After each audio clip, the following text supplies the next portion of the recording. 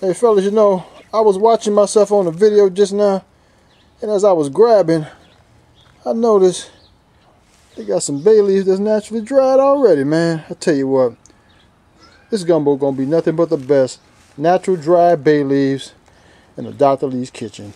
Man, I'm telling y'all fellas, just like I was on the plane with Tony Dungy, coming from Tampa to New Orleans, it's just a sign of good things to come, baby.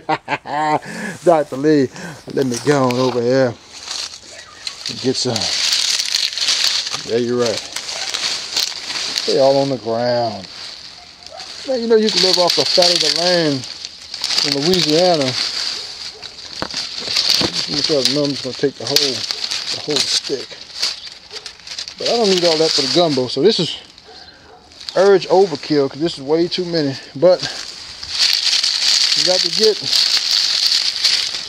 while the getting's good. And this bay leaf tree is for a relative of mine, so it ain't like I'm stealing nothing.